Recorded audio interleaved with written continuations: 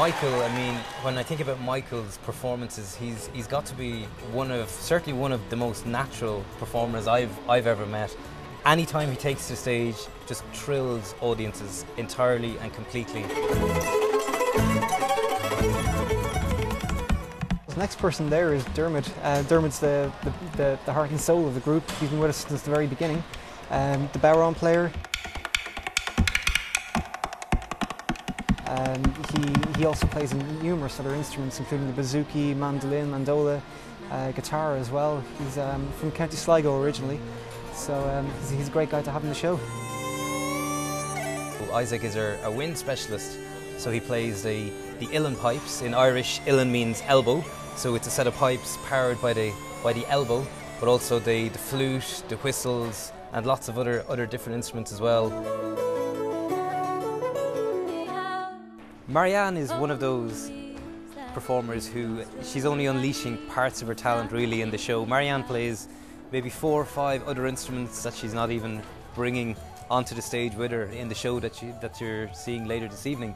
But one of Marianne's tricks is she's an amazing dancer. During the show, I think when audiences are least expecting it, Marianne jumps off her podium and hits the floor, and it's great to see it. It shows the real fusion between Irish music and dance, and what would generally have happened at the Crossroads as well years ago. Johnny is our guitar specialist. He's the king of the group. He's on his throne up in the centre, surrounded by Taylor guitars. But Johnny is the rhythm really behind all the music. Another great guy to have on the team, and a great guy to tour with.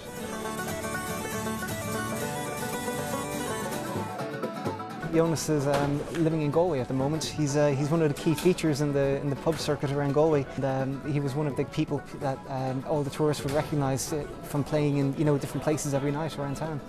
So yeah, he's a great guy to work with, and really love travelling with him.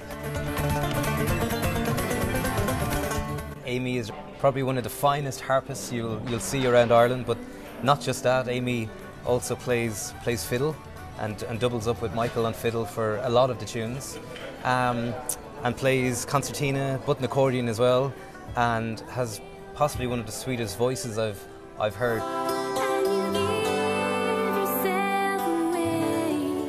Marcus has been touring with us for quite a while, well known to an awful lot of audiences throughout the US.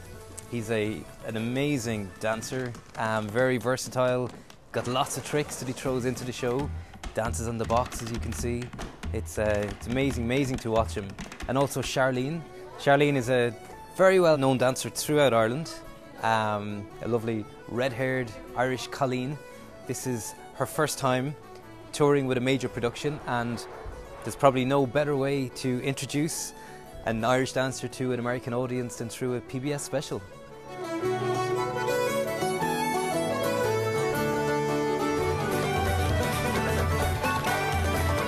By being on PBS, it's like a dream come true. We play to thousands of people every night in the venues that we're in, but this is an opportunity for people all around the world who may not necessarily have the opportunity to see a live show, to just sit in their living room and watch and experience the culture that we have in Ireland, which is 7,000 miles away. So we just really want to give that gift to people and let them experience Celtic Crossroads.